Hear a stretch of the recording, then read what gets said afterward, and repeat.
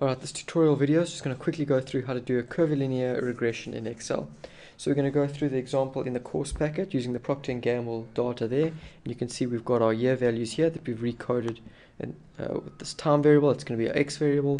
And we've got our Y output, the net earnings, YT in millions. So the first way that we can really quickly and easily do this is just using Excel's plotting a trend line function. So we've created a little graph here of our time versus net earnings. And you can see it has this sort of general curvilinear slope. So we're going to click on the actual one of those data points. I'm going to right click, click add trend line, go down to polynomial because we want it to order 2. In this example we did it quadratic, so it's order 2, and we're going to say display equation on chart. And there we go, it gives us our curvilinear equation. Quite easy and simple. There's also another way that we can actually perform the regression using the data analysis toolpack. So let's go back to our raw data, insert another column. We're going to call this t squared, and we're just going to square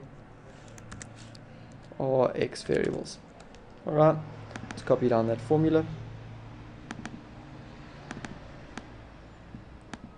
Okay, and now let's perform the regression. So we go over to data, data analysis, click regression, okay.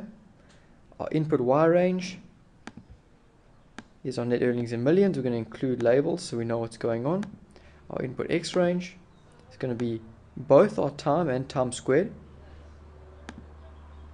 And we're going to make sure we've clicked include labels because we have included labels.